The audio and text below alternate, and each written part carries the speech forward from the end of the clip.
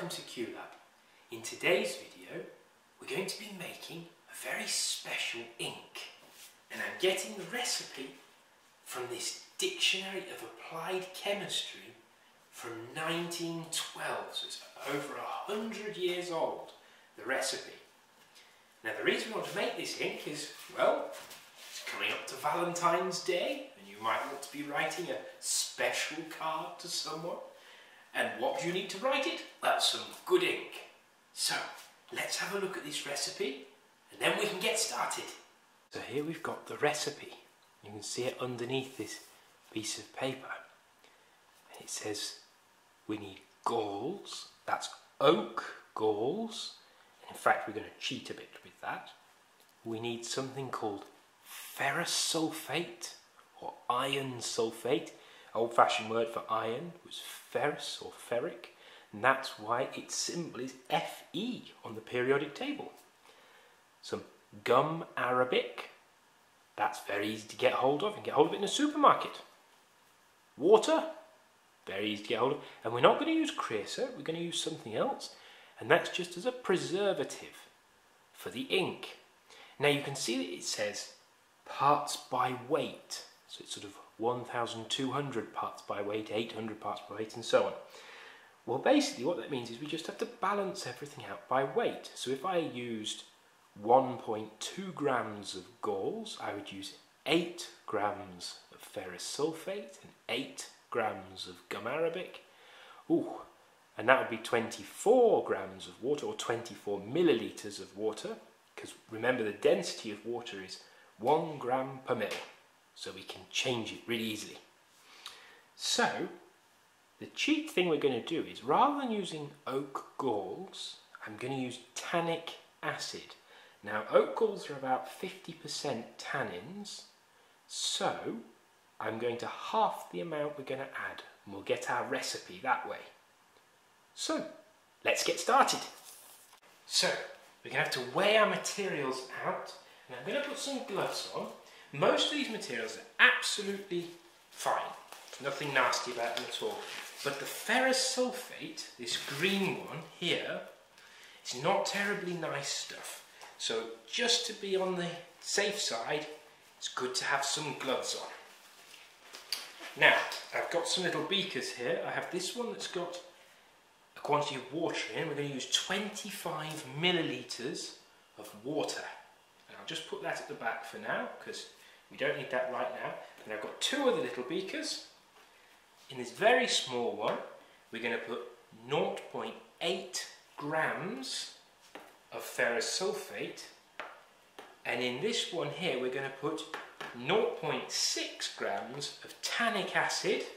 And this you can just, it's very easy to get hold of, or you can use iron galls, those little apple-like things that you can see on an oak tree.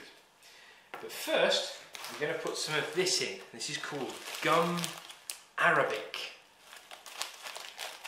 And it's used to make gummy sweets, and it's used as a thickener in lots of things as well. So what I need to do is I need to set, because at the minute we're on 0, I need to set my balance for 0.08 grams. 0.8 grams. So if I just roll this up to 8, oh hello, we get in there, there we go. So that's now, it's not measuring correctly, so we need to put in the material on this little dish, and we can weigh out 0.8 grams.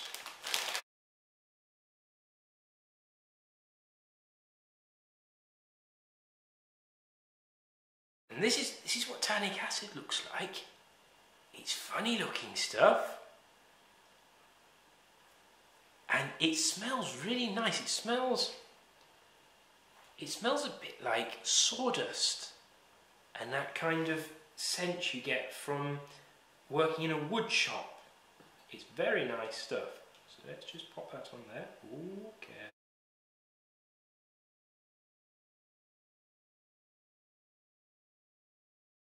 Now what I need to do is I need to clean off my spatula and this little measuring plate, but while I'm doing that I want to be dissolving up the gum arabic and the tannic acid that's in here. So I'm going to add a little bit of the water that we have. I'm going to actually put in about 15 millilitres into here, just to start dissolving those bits up, because they can take a little while. Let's measure out the ferrous sulfate we have here. You see that lovely green coloured iron salt. But we want to set this up to 0.8 again. And we're going to put that into a separate little beaker, just this little one here, because we don't want a reaction to start too quickly between these species. So I'm just going to weigh some of this out. Remember, we want that to get to 0.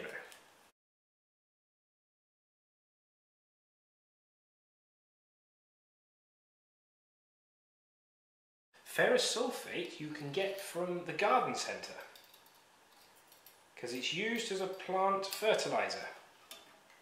So it's not too bad, it's just good to have precautions, because you can obviously poison plants if you give them too much of it, and that's one thing you've got to be very careful of. So I'm just adding a little bit of water into this mixture.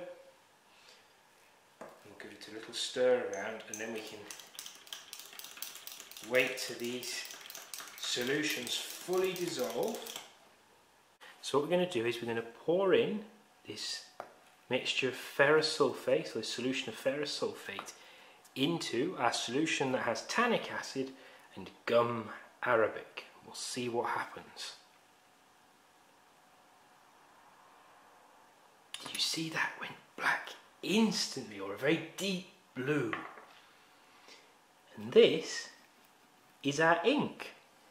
To stop things growing in our ink, we need to put something that will kill off any bacteria or fungi that might grow in there. So I'm just adding a few drops of vinegar.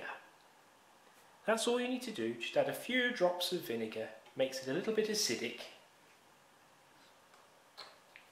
and stops it going off quite so quickly. Let's have a go writing with this. So,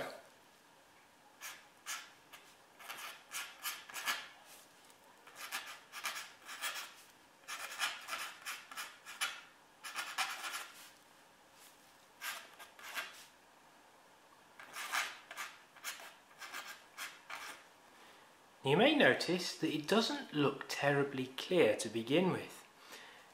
And that's because as we lay down the ink actually forms on the page, because as the iron tannate reacts with air, it forms an insoluble complex, something that won't dissolve in water, which means this ink is waterproof.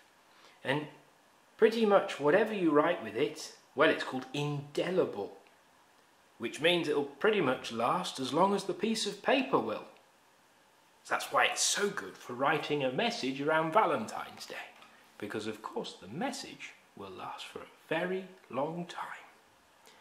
So, let me just write down the recipe using our ink, and if you like this video, don't forget to like.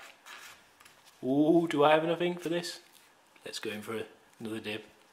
To like, comment, and subscribe.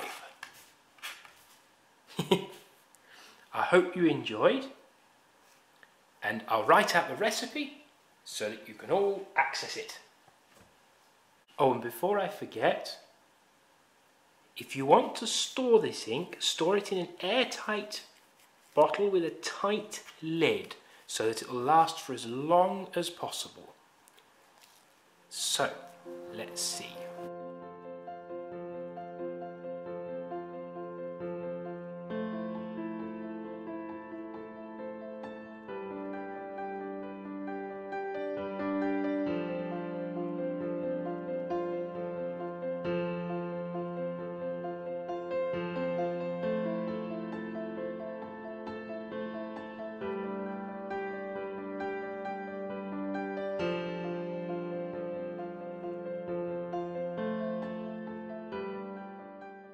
you so much for watching. I hope you enjoyed that video, and I hope you find a good use for the ink. It does make quite a lot.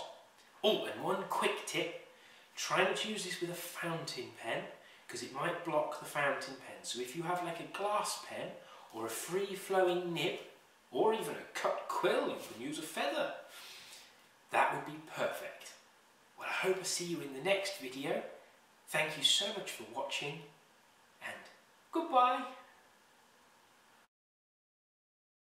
You know my wife liked me so much, she subscribed for life. Yeah, she married me.